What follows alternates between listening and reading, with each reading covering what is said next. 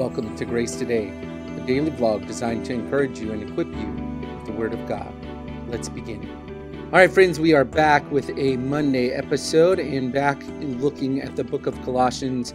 Just wanted to say thank you all very much for being praying for us in our trip for the funeral and just caring for us well as we prepared to go, as we got back, and as we've caught up over the last couple weeks. You are a great blessing to our family. We're very thankful for you.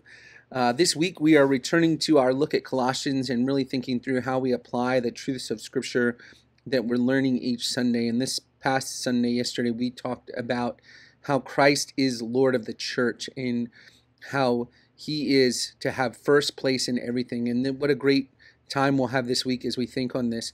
As we begin that, I want to point out to you something that I pointed out briefly in the sermon that I think really deserves some of our attention and some of our meditation on. In this hymn that runs from verses 15 through 20, so 6 verses, there are 13 personal pronouns referencing Christ in this short hymn. 13 times there is a word in the verse pointing our attention to Christ.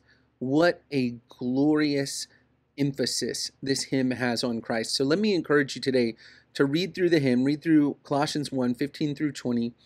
Think about how he is mentioned over and over again in the various ways he is mentioned, and just spend some time praising the Lord for that glorious focus and asking the Lord that he would help you to have that focus in your life, that you would be so focused, that Christ would so infuse everything that you do, everything that you say, everything that you think about, that you would be like Paul. You just can't get away from Christ, from mentioning Christ, from thinking about Christ, from talking about Christ, from serving Christ.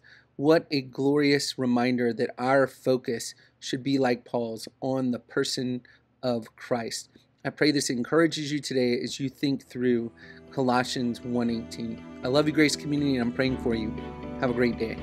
Thanks for tuning into Grace Today. For more information on Grace Community Baptist Church of Elgin, Texas, and how you can support this ministry, check out the links in the description below. See you tomorrow.